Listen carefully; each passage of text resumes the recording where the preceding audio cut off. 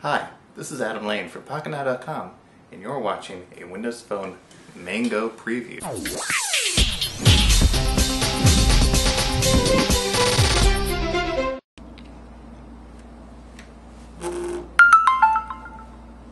Okay, now we're going to look at... Message from Natalie Drenzewski. You can say read it or ignore. Read it. Okay, so what do you need me to do?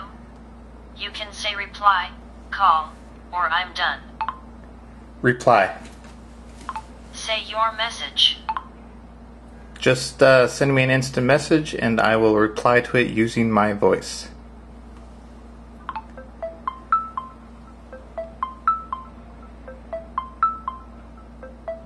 This doesn't mean instant message and I will reply sweet using my voice.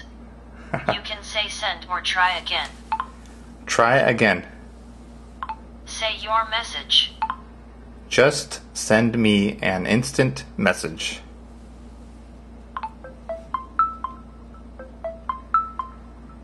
Just send me an instant message. You can say send or try again. Send. Alright, so I'm showing you the new messaging feature.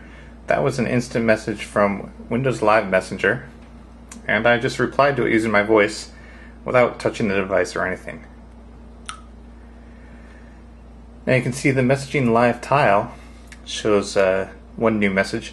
Now this is going to show new messages for incoming text messages, Windows Live instant messages, and Facebook chat instant messages. So that's really nice to have them all there. Message from Natalie Drenzewski. You can say read it or ignore. Read it. Okay, what do you want me to say? You can say reply, call, or I'm done. Reply. Say your message. Yes, that's good, thanks. Yes, that's good, thanks. You can say send or try again. Send. So there you go. Pretty cool. Now if I go into the messaging app, here we see threads. Now I can see threads for her. And you see down here it says chat on Messenger. So that means she's available on Windows Live Messenger. And at the top you're going to see Messenger. But if I am talking to her on Facebook or text messages, it's going to show me which network each of these messages is coming from. Now down here, I can attach pictures. There's my speak button. So if I want to do voice recognition right there, I can hit that. And switch is going to let me choose a different network.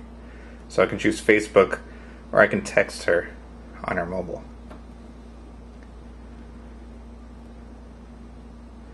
So that's really cool, and there's the invite someone if you want to have a multiple person chat. And back here, down here we have status, so I can choose if I'm busy, away, blah blah blah. I can do a new message right there. There's your settings. And right here is the online tab. So this is awesome to have. We can see everybody who's online with Windows Live Messenger or Facebook chat. And here we are. They're all ordered by alphabetically. So that's kind of annoying if you've got groups set up either on Facebook or Windows Live. But this really nice thing is it shows the recent contacts at the top. So you can really have quick access to the people that you've talked to most recently. So there's some of your Facebook people.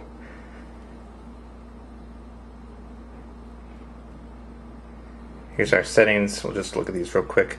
You can shut off Facebook chat. You can shut off group text. That's about it.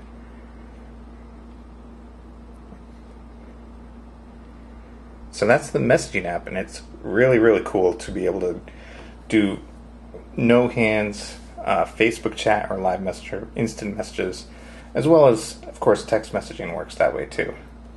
That's it for the messaging app. Now let's look at email. So you see I have one email account pinned there. Down here, I actually have a linked email account, and I called it junk emails. Now this is the answer to Unified Inbox. Some people were missing the Unified Inbox feature in Windows Phone 7 because each email account had its own live tile. You had to go and find it and click on it if you wanted to see it. But we have linked emails now. So if you want to group specific email accounts, here I have my Hotmail and my Google Mail account linked together. So you don't have to have all of them, because that would be like way too many emails. I don't want that many.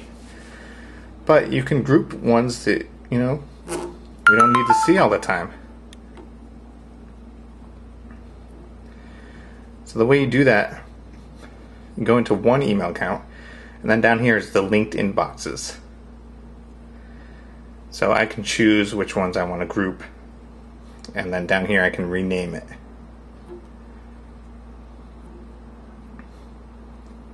So that's really cool. Now here's another thing. See that? This is a folder within another account. So sometimes you might have some server-side rules that automatically put certain emails from certain people or with certain subjects all into one folder. It's a really great way to automatically organize emails. But with a normal email account, it's only going to show what's new messages in your root inbox. So this way, if I go down here, I'm already navigated to a folder, and then I can choose pin to start, and then I can see the email count just for that folder. So that's a really great way to organize your emails. So that's some really cool features. Now, if you notice in the programs list, junk emails, that appears only once. It no longer shows Hotmail or Google email as items in the programs list. They are only available as a linked inbox. But again, if you want to see just the emails from Hotmail, you just go to the folders, and then you can see those really easily. Now there's a few other issues. Let's see. Drafts. This is one thing that I really hate. I have some drafts in my Hotmail email account, but guess what? They don't show up. I can't edit them.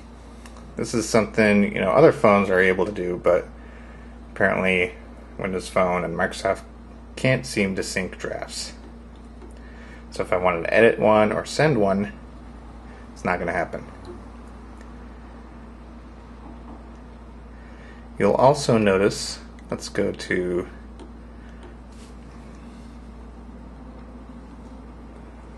Conversation View. I can see which ones I've replied to. This only works with Exchange 2010, unfortunately. IMAP email accounts and older versions of Exchange do not work for reply or forwarding status syncing. So if you want to remember which email you replied to, you're not going to be able to see that as an icon. One more thing that's new, we don't have context-sensitive search button anymore in emails, so you have a new search button right there on the toolbar. So that's how you can search your emails. So big features there, linked inbox and pin to start menu for the folders, which are pretty cool. That's it for now. Be sure to check out Pocketnow.com for our full preview of Windows Phone Mango with lots of text, pictures, and more videos. That's it for now.